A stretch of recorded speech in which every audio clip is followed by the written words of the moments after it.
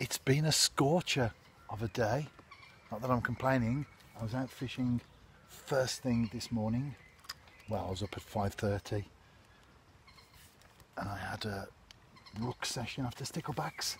Now at the opposite end of the day, I've decided to come and do some fishing on a pond or a pool, small pool in the shallows.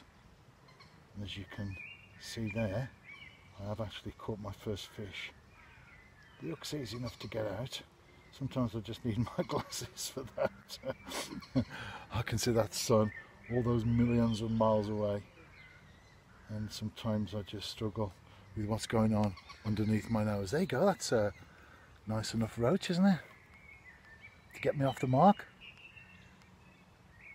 In the shallows as well. And I need to be careful when returning this because there's a pike sitting just one rod length out to my left, waiting, isn't it, for some fish to go back. Well, I thought I'd return the roach far enough away from the pike to even be aware that a small prey fish had gone into the water. I'll tell you what, that pike shot right across there, took the roach, and I've managed to get some footage as well.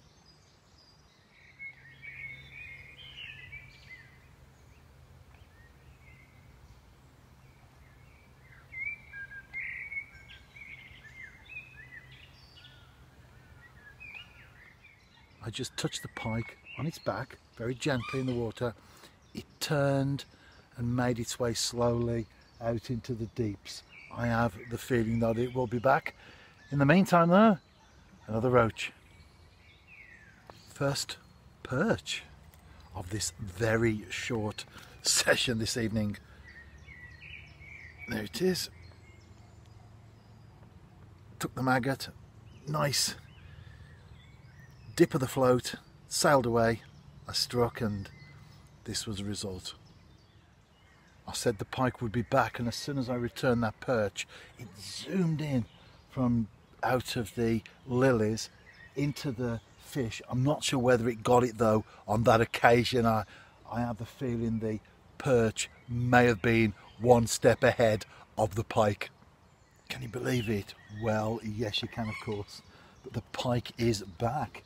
I put my landing net in the water again just now, and it just turned very lazily, made its way off, and it's come back again because I've just returned a roach.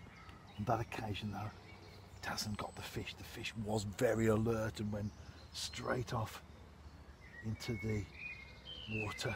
I can see it there though. It's probably about 3 pound.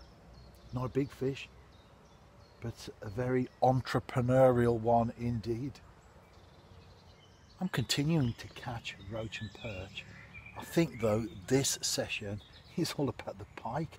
It keeps coming into the shallows in front of me, and oh, just pulled out of a perch then, and I'll touch it with the top of the rod.